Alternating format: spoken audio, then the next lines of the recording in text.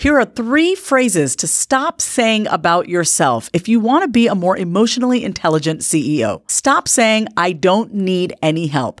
That's not true. We all need help to get by in this world. And by saying you don't need help, you're actually teaching your employees, people on your team, that they have to just figure things out on their own, and it's almost wrong to ask for help. Number 2, stop saying my way is the only way.